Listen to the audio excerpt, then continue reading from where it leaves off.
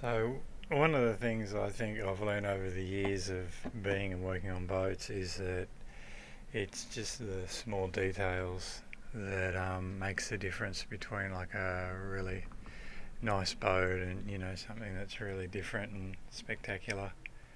And it's like most things, it's the finer details.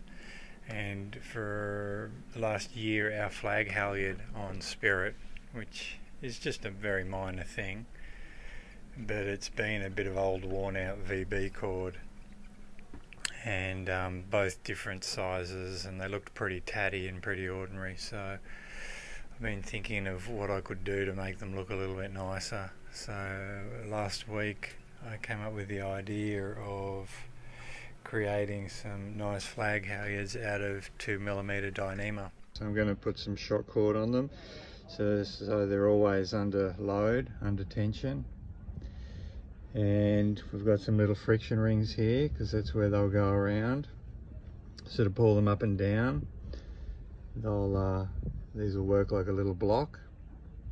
And then this end here will go around the cleat, and it'll put them under some tension when the flag's up. So the luff of the flag will always be nice and tight.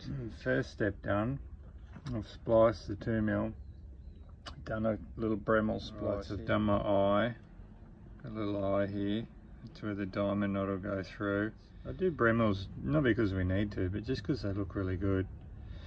And I've doubled it up there, so when it bends around and the diamond knot goes through the loop, I'll have a nice thick bit of Dyneema to wear on. Now, just for the diamond knot. Alright, now we've got our diamond knot, we've just got to cinch it up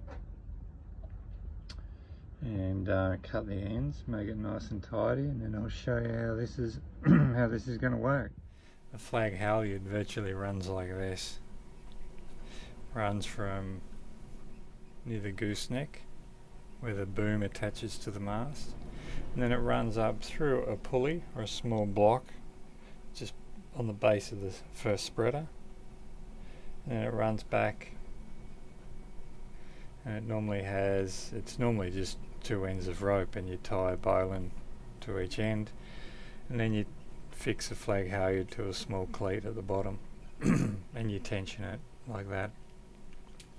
But what we're doing is we've used shock cord at the bottom and a really small friction ring which will tension it. It'll keep the luff of the flag halyard under tension. And the way you attach it is, instead of tying bowlines or instead of having little metal clips here, say we're putting it through the base of this boxing kangaroo flag here, you just put your knot through the loop, put it back through the loop, and then when that comes under tension,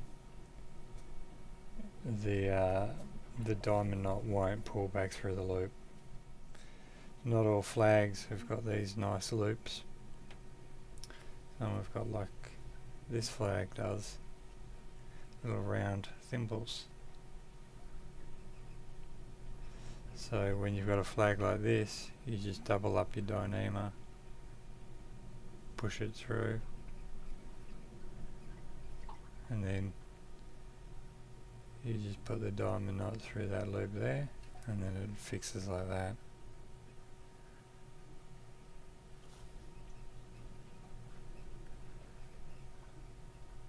When you want to undo it, just loosen the loop, pull it through, undone.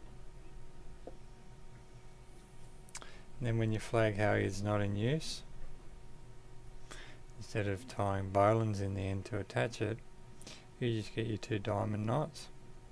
As long as you've made both ends the same, with your loops at the same point, and your diamond knots at the same point, you just put your diamond knot through the loop, pull it, it'll stay attached. Fijian flag, and here we have the world's best flag halyard. You can see it's made of 2mm Dyneema. We have a lovely friction ring and a little bit of shock cord here which keeps the luff of the flag under tension. We don't like stainless steel fittings. We don't like little clips or anything. So we've made a couple little rope loops, which I explained earlier in the video. Just put a little bit more tension on that. That's why we have the strap, because obviously when you put a flag up, the flag halyard gets longer. And then hoist your flag.